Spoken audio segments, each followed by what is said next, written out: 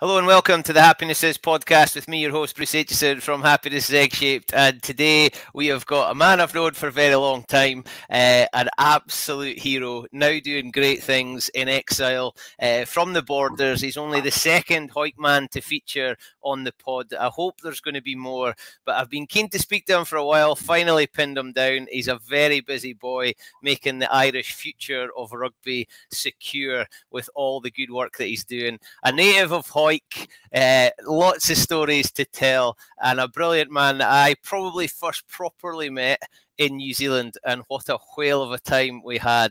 But he was a fantastic rugby player, a very good rugby player who is now a brilliant coach, and who knows what the future holds. But we'll get a blether with him and find out. So please welcome the one and the only Mr. Greig Oliver. Hello, sir. Hello, Bruce. Hello. That was some intro. Did you do it last? I'm kind of blushing here a wee bit. Well, you are a hero. Let's start with the present. What are you up to just now? I'm here in Munster, in the heart of Munster. I'm in the elite player, obviously the HPC here, it's High Performance Unit in University of Limerick. So I work here day to day with the next crop of Munster players. And there's a heap of them. The production line in Ireland is absolutely superb. It must be an exciting job to have. Yeah, we've got we're always kind of looking up the road to Leinster a wee bit, because they've got a hell of a production line through their schools. But we're trying to well, not, we don't look there all the time. We try and concentrate what we've got here and make them better players. And my role here is to look at the next group of players coming through into the academy, working with the boys in the academy, and I actually do a wee bit with the senior players as well. I take the nines and I take the A team as well. So there's a lot involved in that role, but I've been doing that for a number of years now. So it's a great environment. I enjoy it here. It's I mean, I don't know if any of your listeners have been to Limerick, but Limerick's a real sporting city, where it's rugby, hurling, or whatever. It's just they just go after every sport, you know. Have you had a go at hurling? Yep, I actually coached hurling. So myself and a man called Joe Quaid. He was a kind of legend of Limerick hurling in the 90s. We took on the Maru-Boher under-14s, which is my local parish. So in under-14s, my son was involved. Joe's sons were involved. They played hurling one week, then Gaelic football the next. And then our club is a real hurling club. So we got beaten the championship by odd points. So, but we made the final of the football, and we won the final of the football. So, which was unheard of from a club like Maru-Boher. So we obviously got sacked the following year because we won the football. So, there you go. And is there a lot of transferable skills? You know, this is what we hear. This is what I think we all know, that the more the kids do, and you can see some of the Aussie players and some of the Irish players who seem to have plucked skills from one and put them into another. Are you able to go and identify guys in those environments? Absolutely, yeah. There's boys who we encourage our younger players to play every sport up until obviously when the heat comes on at different levels. But I mean, even Jack, my son, Kira, my daughter, we encourage them to play a lot of sports, and the Gaelic games are very transferable. Football, especially Gaelic, obviously Gaelic football, and hurling as well with hand-eye coordination. There's loads of boys. There's a couple of boys who come through the system now. Patrick Campbell, who's now played at the weekend for Munster. He was a footballer in Cork. You probably had a Darren Sweetenham as well, who'd played at hurling at a great level for Cork, and transferred. Took the decision to play rugby, which is it's a hard thing to do at the time for players to understand what to make decisions at that level. But obviously, rugby is a global sport. Is a big thing here, but the Gaelic films are just Gaelic games are just in Ireland only, But Limerick at the moment are going through a great patch. Limerick hurling, they've won 2 of the last 3 years in the All Ireland, and it's a big thing over here, And What did the under 14 kids think when a guy with your accent turns up to teach them how to play their own game? Yeah. Once you get to know them, I mean, a lot of things are transferable, but you get the odd, they get the what's he saying kind of thing first, and then once they get into the drills and that kind of thing, the drills are very transferable. So it was a great education for me to work with somebody like Joe and the players and give them the chance to have a look at what happens at that level. Is it a lot like when you were growing up? Small town, play everything with your mates, almost being the social event. What is it today? Summer is athletics and cricket, winter's football and rugby, and you just play. Absolutely, yeah. There is a bit of there is problems with overlapping in different things, but most of the sports don't overlap, and the players can play both. It's a great. I mean, there's loads of opportunities here in Ireland for different sports, so that's a good thing for it's a great thing for youngsters to be encouraged to play different sports, and they can pick and choose when they get older. So when you get hold of them then, and you've sort of convinced them that rugby's the game for them, what's your sort of conversion rate? Is the academy really bearing fruit? Is it a production line that is getting players to the elite level and then you hand them on? Yeah, it's good. We've got a good rate of boys coming through the system. The big thing is we're trying to work hard with the clubs at the moment, because it's been reported obviously that clubs are sometimes getting neglected. The All Ireland League here, and obviously the clubs in Scotland are in a similar vein. But we're trying to work hard with the clubs to help them as much as they can. So all of our players will play in club rugby. So even the players, from coming from a club, it's not maybe Division 1A or Division 1B. We try and keep them in that club as long as they can until they have to try and transfer up and play a different better level. But we're trying to work harder with the clubs and help them as much as we can with availability of players and so on. And obviously we're trying to get the coaches up, keep them in line with what we're trying to do. So yeah, just a bit of education in that, and being more transparent with them. That's music to a lot of folks' ears, letting players play and have them in the club game, and then it gives them that sense of belonging. There's a lot of guys I read about in Ireland who go back and finish off with their clubs. Is that something you encourage them to do? We'd like to see that, but I mean, I think the professional game is a bit different now, where if they finish one club, they've obviously the world's a massive, the rugby world's not gone massive now, so there is a bit of scope to go elsewhere, which is, we wouldn't stop players doing that. But yeah, we've had a few players, will go back to the clubs. Just recently, Duncan Williams retired and is back playing with Corkon.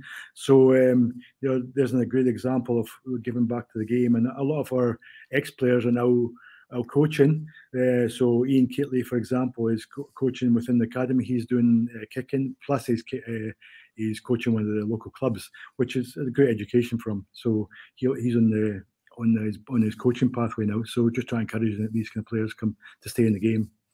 And when you're working with the nines at that elite level, is there a bit of you feels like I've still got it? I could still do a job? No, maybe the dive pass, but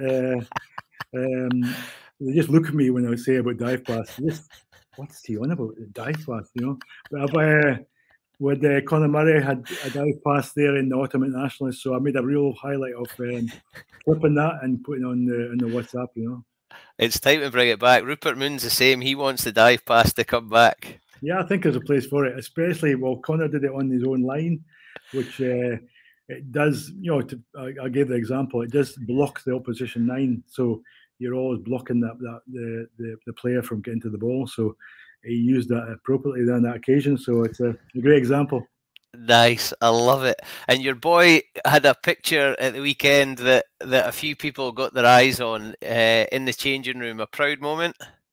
Yeah, I don't know how that got out, because Jack actually asked for that picture, because I was more pleased that he asked, because I'm never one to push him anyway. So he asked for the picture, and then he sent it to his granny in Hawick. So she was really pleased, you know. His granny in Hawick. So, does he know about Mansfield? Does he know about the Teary bus and the Robbie Dyes? Yeah, he's been well educated. I was there in October. There, went down to Mansfield, and they kicked. Actually, I got permission from Pundy Thorburn to go in onto the pitch. So he was kicking away. He was coming back from a foot injury, so that's the first time he kicked. Actually, was on Mansfield, and we were up the park in different places doing his training. So it was kind of a bit of a deja vu. Some of the places I'd been training before, even with the professional runners up the top of the park. I used to do that with Tony Stanger and a few other players, Sean McGaughey. And back in the day, who was a great 200-meter runner, he used to block everybody else and let us through in the last 10 meters. It was great to kind of show Jack some of the places that I used to train, you know, and he trained away there. You know. Pilgrimage to the grey old tune. Mm-hmm. There's no park like Wilton Lodge Park, though. It's fantastic. The people don't really understand how great a place that is, you know, to have that kind of amenity on the doorstep. And it's a place where, you know, if the trees could speak, the players they've seen and the coaches they've seen gone out into what, you know, modern. You've got Hoggy and Darcy and Suz kind of at the top of their game now, but there's been so many. And I think you were the 50th Hawick player capped by Scotland. Is that right? Yeah, I'd like to believe that. Somebody told me years ago. Yeah, so listen, it's when you go into Mansfield, as you know, Bruce, you see all these caps on the wall. It's just a big thing. It's massive. I mean, when you go older, it gets more massive. Who were your heroes? Who did you look up to and think, I want a bit of that? To be honest, my biggest hero when I was growing up was Raymond Corbett, because he was playing for Hawick. I didn't get a chance to see Glenn Turnbull or Harry Whitaker, who were legends. You know, with my father had told me about them, but I didn't get a chance to see them. I knew Glenn Turnbull pretty well because he was a friend of a friend. You know, so I used to see Glenn when he popped up every time from Workington, so I had a great night with him when I was playing. So he was a big influence when I was younger, along with Raymond Corbett, who kind of helped me when I was really young, because my dad knew his father as well, so he took me for a few sessions. So there is the kind of people kind of resonate with me. The other thing was obviously my father bumped into Gareth Edwards when he was younger, got his autograph, and that kind of stood. And I used to watch him when I was younger, you know, how he played the game and so on. So there's a lot of things that kind of shape you as you're younger. Dave Leverage was another one who was when he played for New Zealand. I got a chance to do a session with him through, apparently actually it was Norman Mayer who got me up to work with him, because he did a session in Edinburgh. So I made the opportunity to get up there and do a couple of sessions with him when I was I think I was 18 or 19. So that was thing that kind of stuck by me, you know. And you obviously loved it. Yeah. I mean, I was fortunate in a way to play for. There was no age group, so now under 18s were coming into Scottish rugby at the time. But I played for the under 21s for I think 3 seasons, which was probably unheard of, you know. But that kind of built the foundations for me to push on. I was really, when I first came into the Hawick team, I think I've mentioned this before in Ian Landell's book, I jumped into Hawick dressing room, you know, eyes wide open, with I think it was 7 or 8 internationalists in the squad. It was mind-boggling when you walk down there and you see all these players, you know, walking into that dressing room. And it must have been, but you were there because you were good enough. Did you have to earn the respect, or did they just let you get on with it? Did they give you a hard time? How did it work when you first walked in? Well, first of all, I went to the wrong peg. I think it was Keith Murray and boys like that were saying, "No, there's a peg there," not knowing that was Derek Grant's peg, and nobody went near Derek Grant's peg. That's where I got on really well with Sean McGaughey, because he said, "Don't go there." So myself and Sean hit it off after that. So no, they were really encouraging. I think the big thing for borders rugby as well is you learn to keep your feet underneath you, because you can't get a run away with yourself, because you can walk. You know when you've played poorly or you've done something bad or whatever. You walk along the street and somebody ignore you. You know you've had a bad game. So no, I think they encourage you to keep your feet on the ground, which was a big thing for me, and just keep on improving. And I had big moments of learning with like Jim Rennick and Colin Deans. Colin would be first out, last back in, because he'd work on his skills, consistently, and he'd pull me along for different things. So that kind of stuck by me, the kind of work ethic there, and just maybe I'll probably learn about it later, but deliberate practice, how it can really help you, And that's kind of something we spoke to Tony Stanger about. You didn't know the terms, and you just did it because that's what a role model had shown you. You just had that work ethic. So that group around you, they must have identified something in you if they were willing to put time and effort into you. Yeah, it's when you're older, you just don't realize, the effect that some people have had on you, and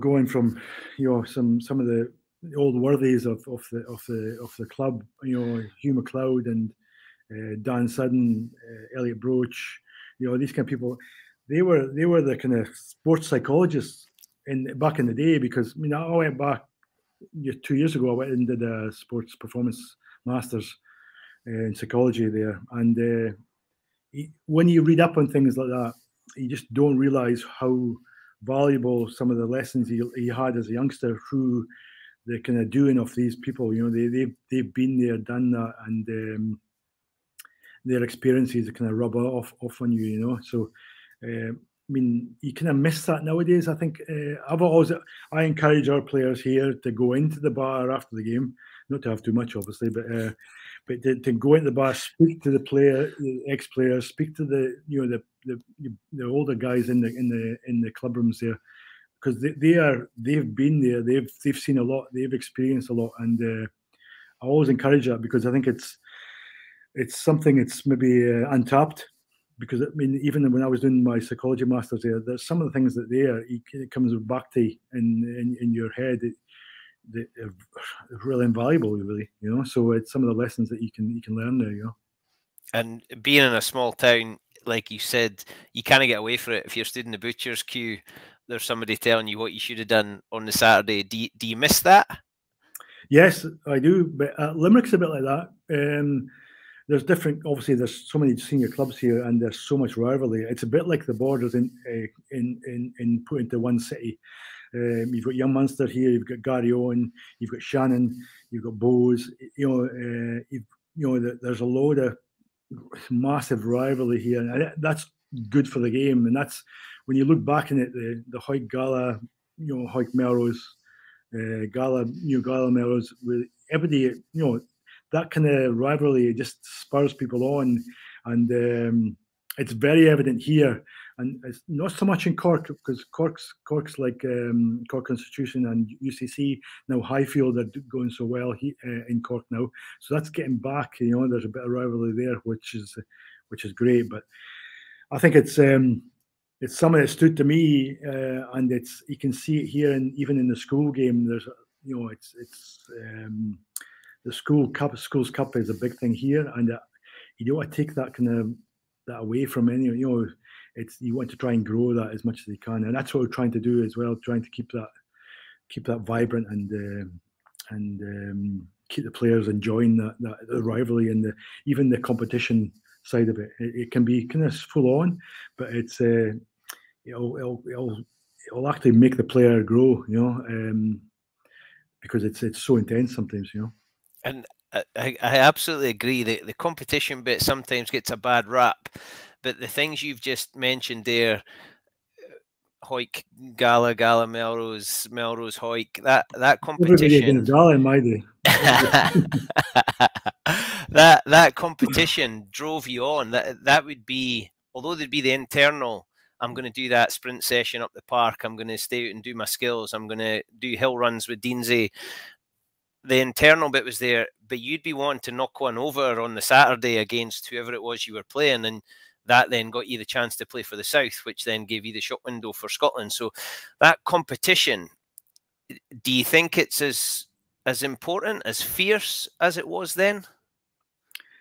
A lot of people say no, it's not, but I think it's different now. You know, in terms of there's so many different opportunities for youngsters coming through, and you don't. I mean, they probably. It's not all in one game, which is something that's good in a way. You can keep that intensity, but it's not all in one game. Where, you know, years ago, it was like you had to win every game to be top of the table. There's a bit less. I'm not going to say there's less competition, but I think it gives players more opportunity to perform at the best level. And we're all saying that one bad game doesn't make you, it doesn't break you. So we're trying to get that consistency over a period for players. That's a big thing for us in terms of growing players and getting them better and getting them ready for professional rugby. Who did you love playing against? Who was it really got you up? Was it an individual? Was it a team? What was it that really made you get the fire in the belly? When I always felt when I broke into the Hawick team, everybody was out to get us because we were at the top of the tree. We were the hunted. So no, I just think, you know, the Bobbers border derbies, Gala were big in the day. I mean, my tussles with Dave Bryson were there to be seen. And then when I was playing against Roy against Jed, it was, you know, I always looked up to Roy in a big way.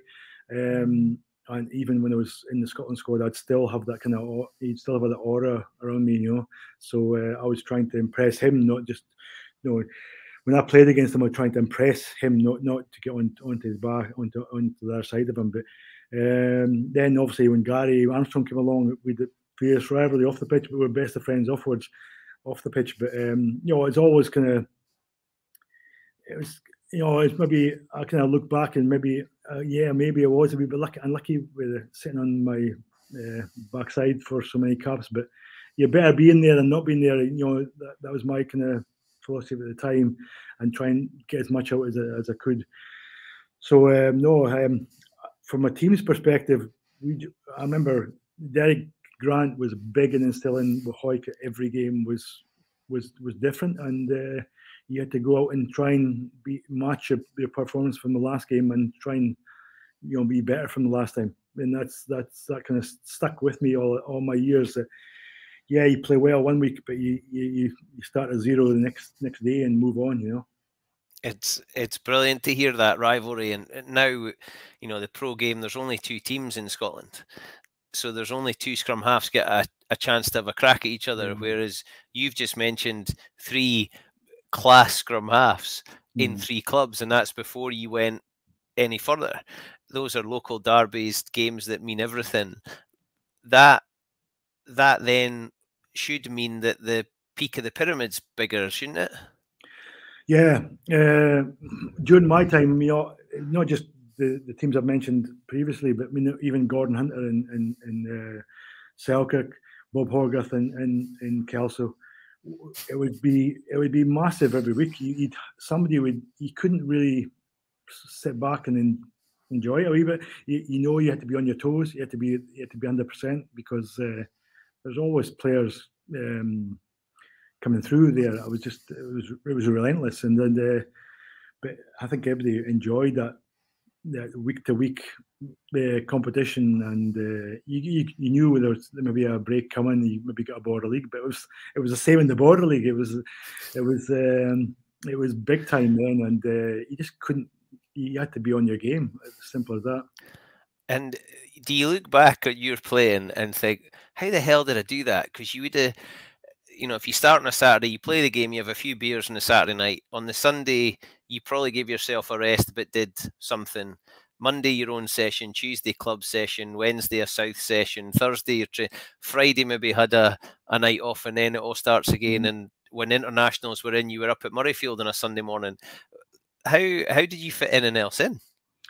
At that time, you know, it was, you just go with the flow. That was the given, and you know, obviously weights was coming in at the time, but I'd been working with. I got the opportunity to work with the Southern Reporter Trudeau Press Group when I was youngster, and I moved from working with in the, you know, the printing industry to moving into journalism when it went into computers, you know. So I was really indebted to John Smale, when it was my boss at the time, and he just backed me and everything. If I needed time off, it was great. And even unknown to him, I was even when it was a print room, I'd be lugging pages of print along. So that was my weight session in there. And but I mean, you just don't know how he didn't really know any better at the time, but you turned up for training, did your training,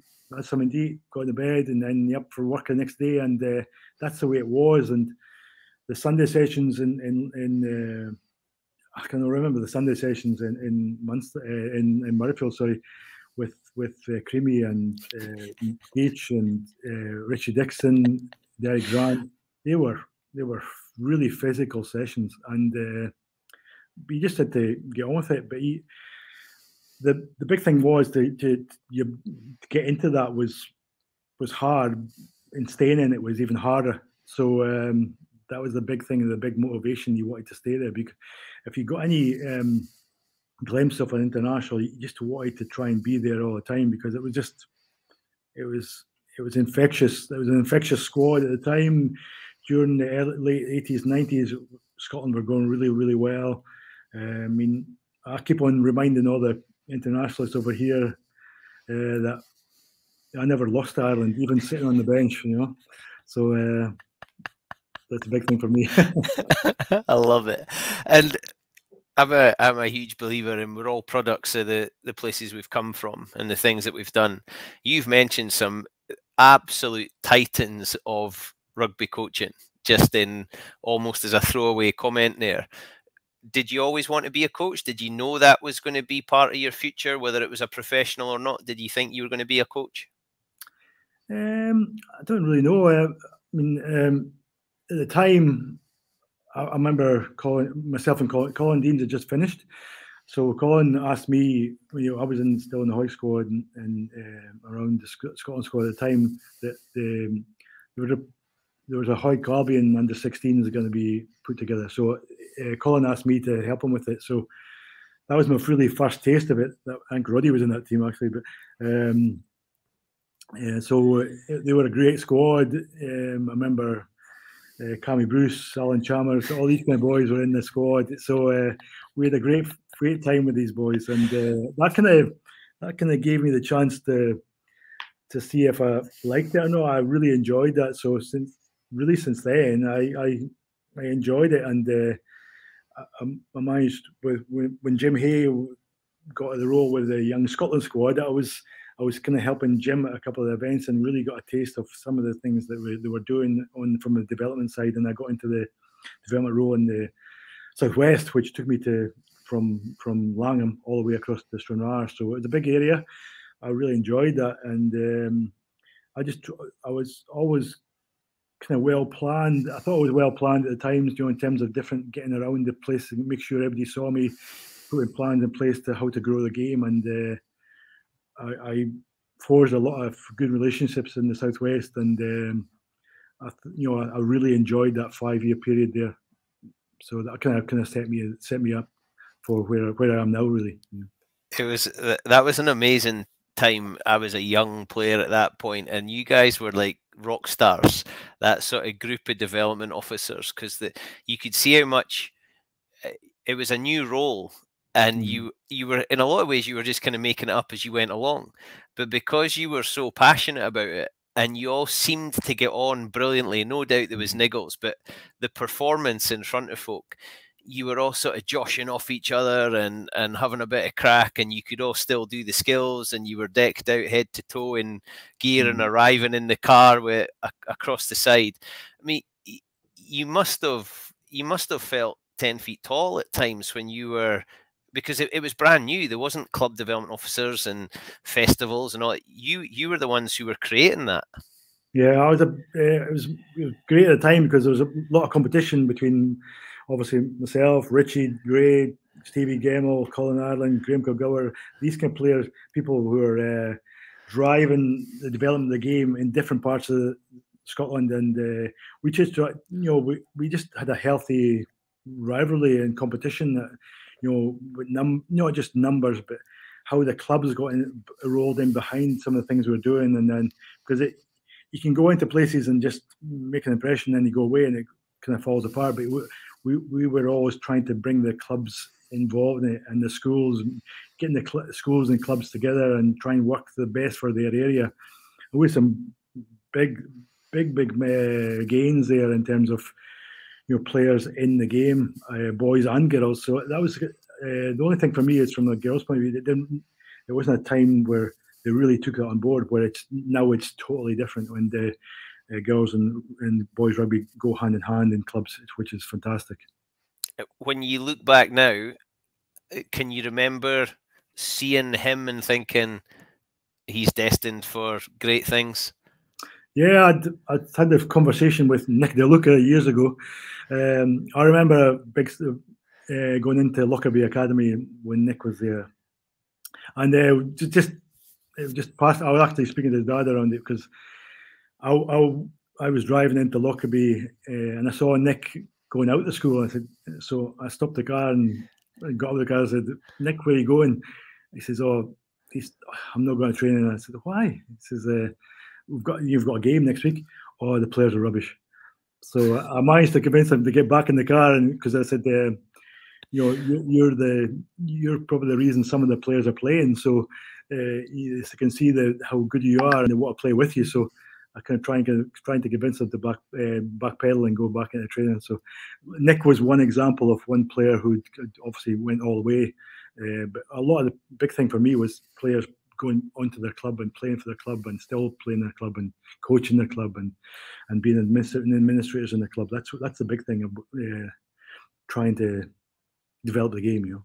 There was a high chance, though, without you guys there, the numbers wouldn't have grown. Nick DeLuca might not have gone on and got caps. Especially in the area you were working in, where there was a lot of keen volunteers and a lot of great clubs, but it wasn't really producing players for, whether you use that phrase or not, the next level.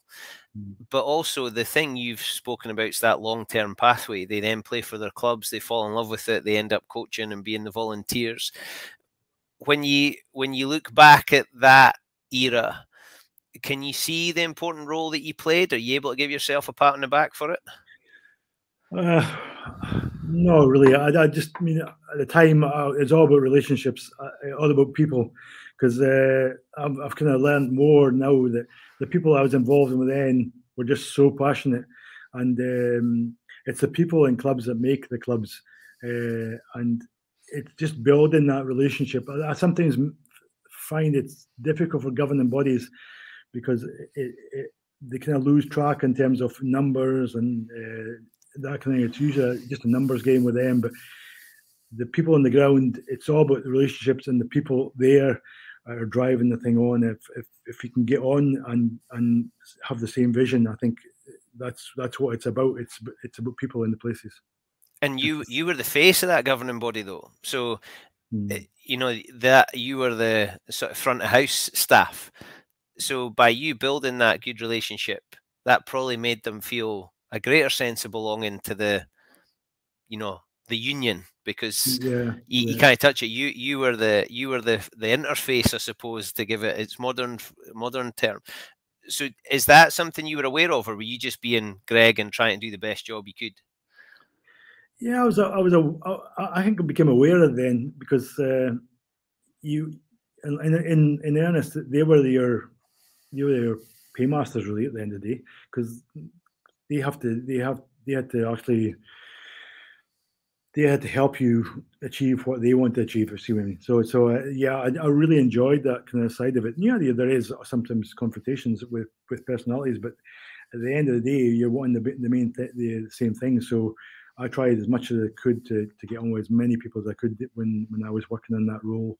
And when I went back to the Borders, it was even more so because, you can imagine, Bruce, when I came back into the Borders, myself and Richie were working. Richie had the same feeling he got in Hawick, and I had the same feeling I had in Gala. So no, we just got on with it and just smiled through it. It was a big thing.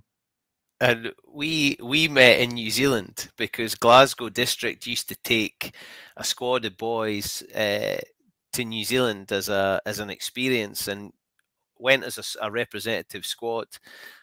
That was an amazing opportunity for those guys, and so many, the ones I know, you and Murray certainly went on to get capped, but there was other guys who did great things for clubs, and Big C went down south and played, I think, professionally down south.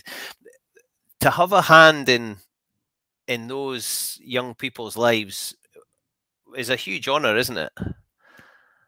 Yeah. I take a bit of pride in that. I don't say much about it, but I like to see how players move on, and I keep in touch with a lot of players who move on. Even from my role here, we have a lot of players who've moved on to different parts of the world. I'd keep in touch with them. Yeah, it's a big thing. Going back to the Glasgow Thistles, that came around because we actually had a Scottish Thistles. We didn't term it that, but we had a group of, when professionalism first came in, we took a group of 20 players across to Waikato, and I had a good relationship with Kevin Green, the ex-Glasgow coach, who'd obviously been the Chiefs coach, the first Chiefs coach in professional rugby. So we kind of set up this exchange of players really across, and it was for 12 weeks. So that was the first move into it, and a lot of these players came through the system into professional rugby on the back of that, and I went out for the second stint of that just to make sure they were doing the right things and turning up for sessions, and we actually had a couple of games as a squad. We just, if we were down a few numbers, we've got a few players in that region to play for us, a bit like I played the New Zealand Barbarians and things like that. So it was a fantastic experience for these players to play club rugby in the Waikato, which is, it's a bit similar to the Borders actually, because they all hate each other, which is I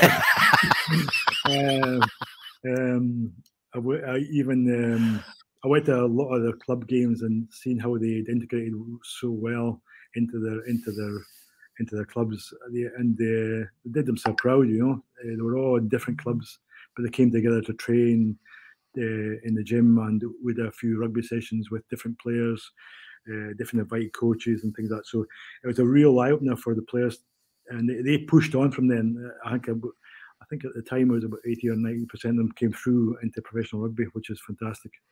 And then we did the same with the Glasgow Thistles. It was a kind of similar thing, So just to pick the best under 19 players and bring them across there, and that was still going for Colin Allen kept on going to that for a number of years, which was great, Amazing. And Ian Monaghan's now in Hong Kong coaching the Hong Kong women's sevens squad.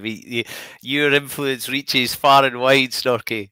The Snoops is still going. He's going well. He's a good coach, Snoops. We keep in touch. He's going well. So it's like the evolving of everything.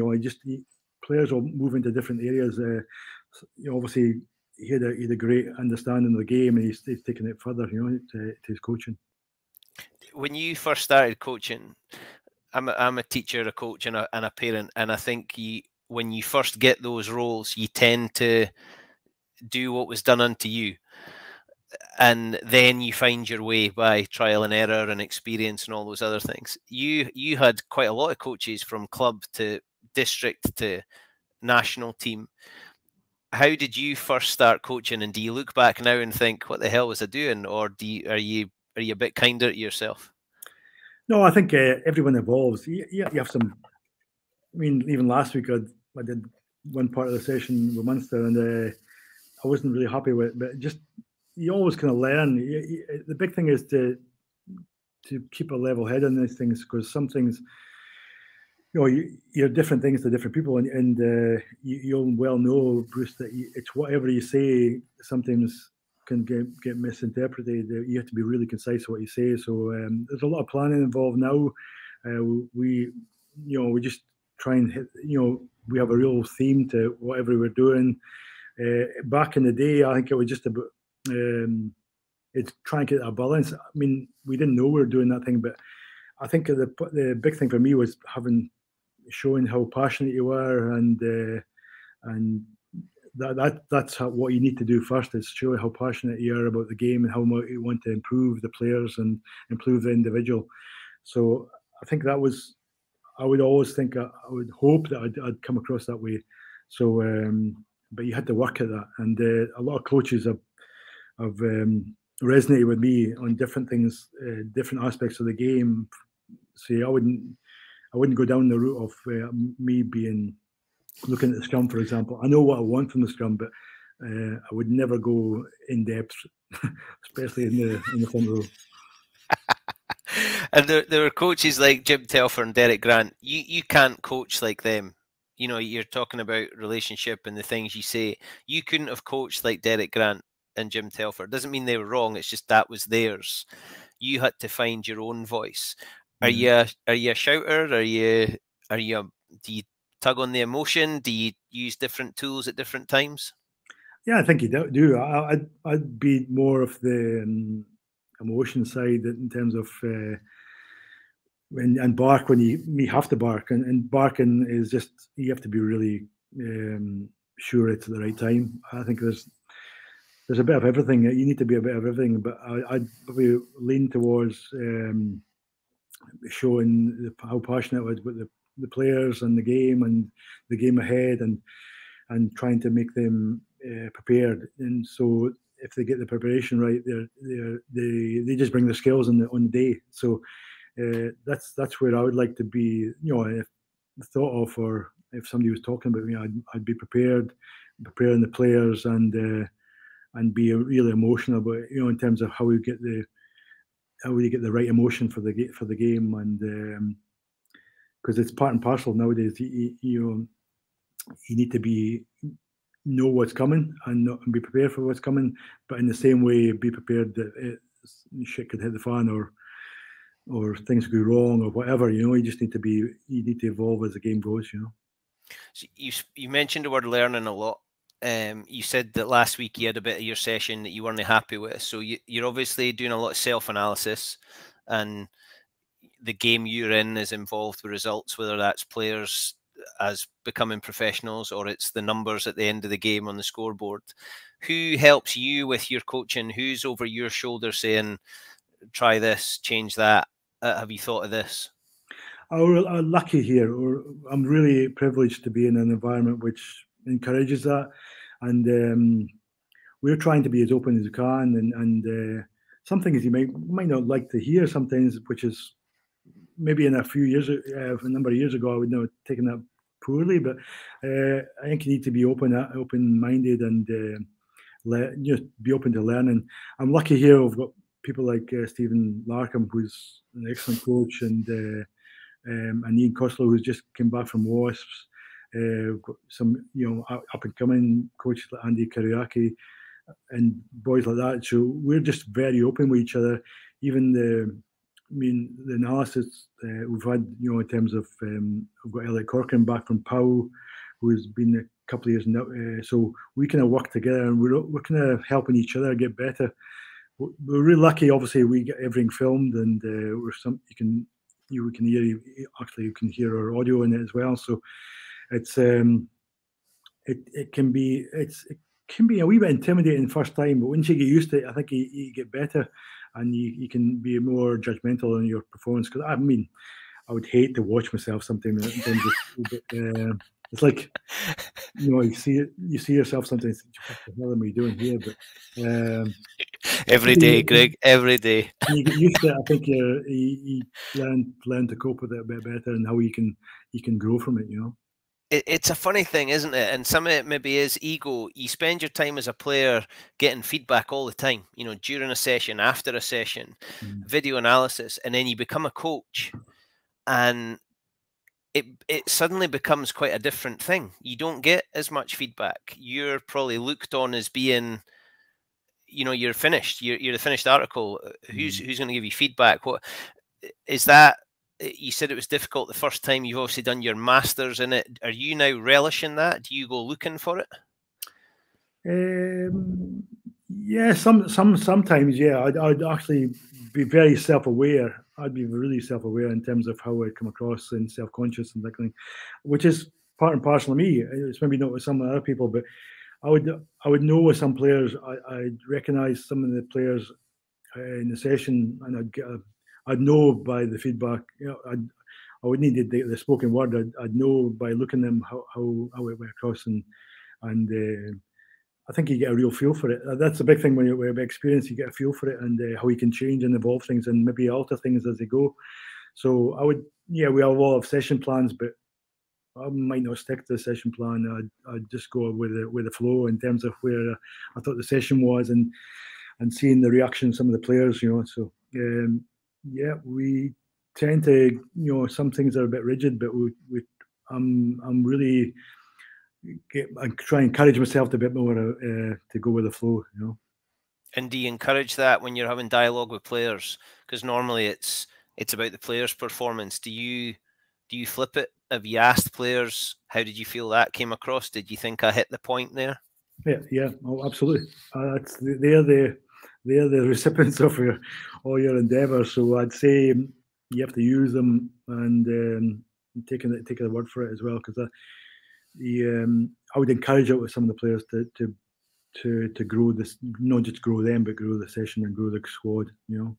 That's a vulnerable position to put yourself in, though. Yeah, I totally agree. I think, but being vulnerable is good. I think you need to cope with it. It's one of my friends actually is doing a PhD in vulnerability in elite sport, and I've been talking to them a lot about this recently. Vulnerability is different in so many places. I think you can be, but you have to be prepared to work in that kind of environment. Yeah, I love that. It's an interesting one because if you get better, the outcome should be the player gets better and the program gets better and the results get better. But there'd be a lot of coaches who might hear you say that and go, absolutely no chance.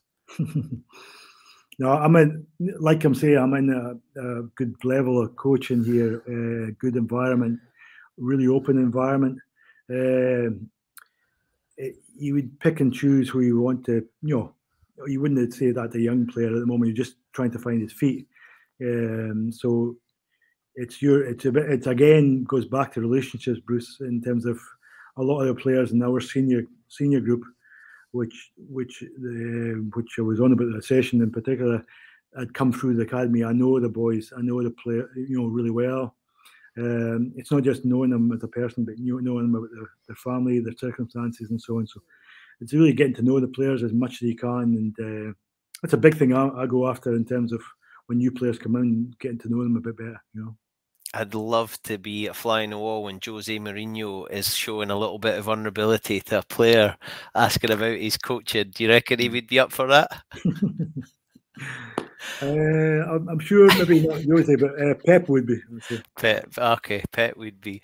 So what does the future hold? I mean, you're sitting in a place now that you couldn't have imagined you were going to be in. It wasn't a job. It probably wasn't an opportunity that you thought a Scotsman would get. What does the future hold for you? I can just, I don't know really. I'm just where I am at the moment. I really enjoy what I do. The family is really settled here. Fiona's a PE teacher. She actually works in Limerick Prison, so you'll know what that feels like, Bruce. No, she really enjoys that role.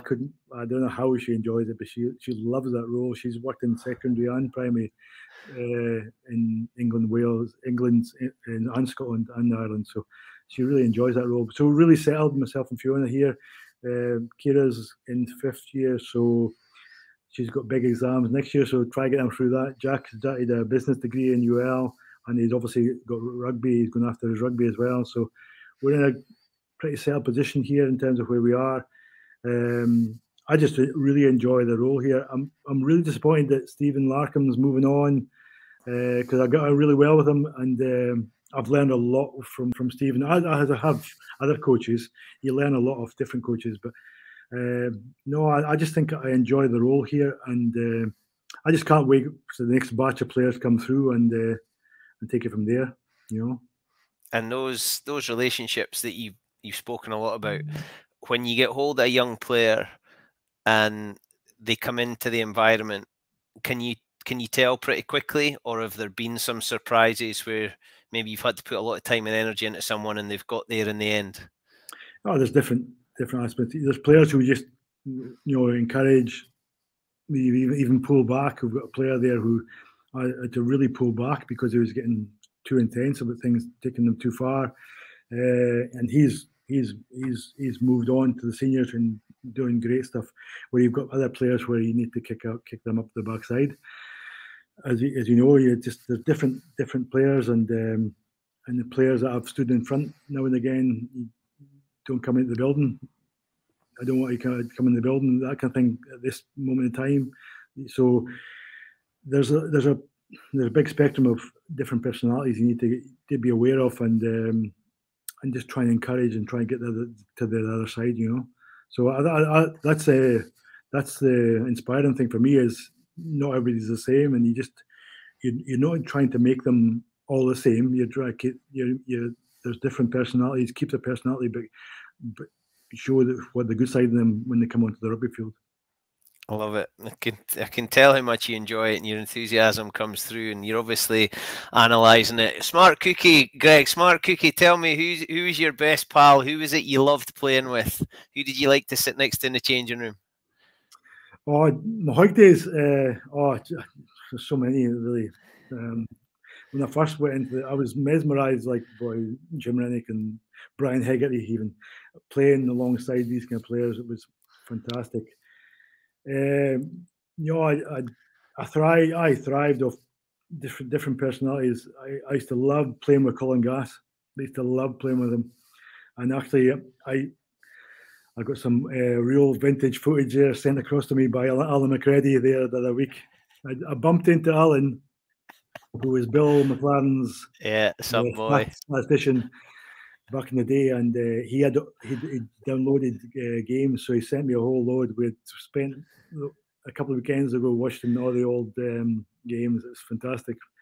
So my son Jack was having a real giggle at some of the footage, but it'd be like a different game. See, if you watched a game of football for the late 80s, early 90s, it wouldn't look that much different for the football now.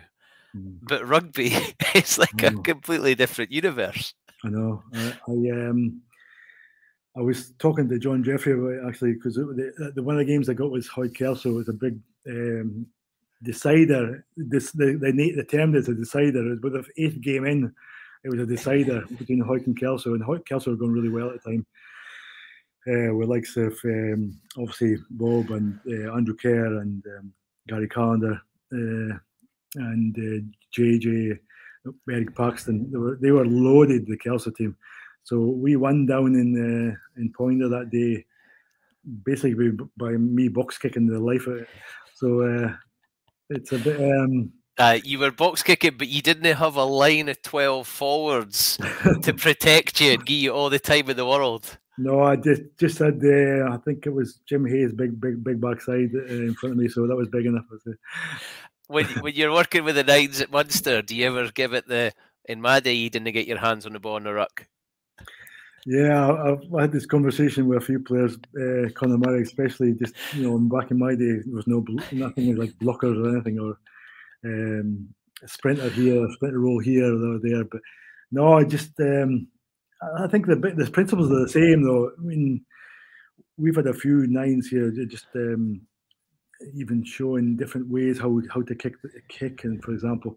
It's a big skill. We've recognised that it's a big skill. It's something that's lacking now, because the development part of the game now is all about running the ball and things like that. So the kind of closed skills like kicking, I've kind of taken a lesser degree of importance, So we're trying to initiate a bit more kicking down in the position specific stuff. So because the players who don't play a number of sports are not not as good at that. So we that's why we encourage players to play Gaelic football and things like that. So they can get a real hold of some of the skills like that, the hand foot and foot eye. They weren't up Wilton Park kicking a round ball, an egg-shaped ball, any shaped ball. No, the Wilton Lodge is brought a lot of players on. It's the same in different places like Gala. It's I think it's you look back on that area, and even I was there a couple of months ago. I was when I was up the park. I was up there in the morning watching a primary school game. I was up there in the afternoon watching a soccer game my nephew was playing in. So it's like I said at the start, you just don't, and a lot of people don't appreciate what they have on their doorstep. No, I remember teaching PE at Hawick and this wee lad coming up, "Do we ken my Uncle Greg?" That'll be him. That's yes, I do. And I called him Snorky from then on. We love that. So come on then, I've kept you for a long time. I love chatting to you. It's been so good. We've not even got onto your Southern Reporter days. So for you, Greig Oliver, happiness is? My happiness is watching rugby. I watch it. I watch it all the time. I'm actually going to a game today between Ascot Reach and Crescent Comp. So I just love to watch the game. Obviously, I've got a wee bit more thing with Jack coming through. So I'm trying to separate my role with being a parent and a coach. So happiness for me is watching a game nowadays. And my time is gone, but I'm trying to encourage the other players to get as much out of the game as I got. I bet you're bloody good at it too. Can you watch as a supporter? Yeah, I can. It's hard sometimes. You get caught up in the. Obviously, I get caught up in the coaching side of it and watch for different things, but I still can raise my voice sometimes at a Munster game. And you still love the game. Greig, brilliant. I've absolutely loved it. And Roddy Deans is promising me that the two of us are going to come and visit you on a wee fact-finding mission. So watch this space. I'll be on the phone. Great, well, you're always welcome here. Thanks, Greig. Absolutely brilliant to see you. Hopefully catch up with you very, very soon. Thanks, Bruce. It's been a pleasure. Thank you. Thank you, my man. Absolutely class. Loved it. Well, there you go. What a superstar. Absolutely love it. And the future is very bright. I reckon we're going to see and hear a lot more from Greig Oliver. If you've enjoyed it, you can catch us on Apple, Acast and Spotify. You can also watch on Facebook and YouTube. Go back and have a look at the back catalogue and catch up on some of those other episodes. Great to have a Hawick man on. His happiness is watching rugby. I don't think any else can dispute that. My name is Bruce Aitchison from the Happiness Is podcast, and my happiness is egg-shaped. Stay safe, and I look forward to speaking to you all again very, very soon.